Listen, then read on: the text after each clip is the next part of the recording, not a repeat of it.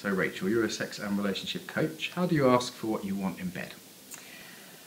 The thing to really think about here, the bottom line is, everybody wants to be an amazing lover and give their partner what they want. So if you can really, understand that your partner would like to be told what to do. People like guidance.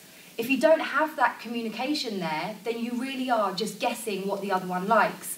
And especially in heterosexual relationships, you've got completely different anatomy. So you're never going to know what it feels like for the other person unless you communicate. I always advise people to talk about their sex life. Have a sex session, have a quickie, whatever it is, and discuss it after. What did you like about it? What did you want more of? What did you like? What felt hot? And really discuss it. And if you find there are things that you might not have liked so much, there's just an awareness about being tactful.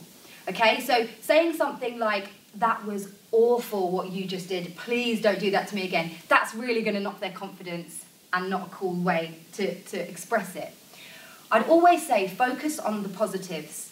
So explain to them what you really, really enjoyed. And if they're doing something that you don't quite like, try to take the positive spin on it and just say, "That really, really worked for me. That wasn't so great. Maybe we could make it better by doing it like this," or even show them how you like it, because that is the best way to teach your partner what you like.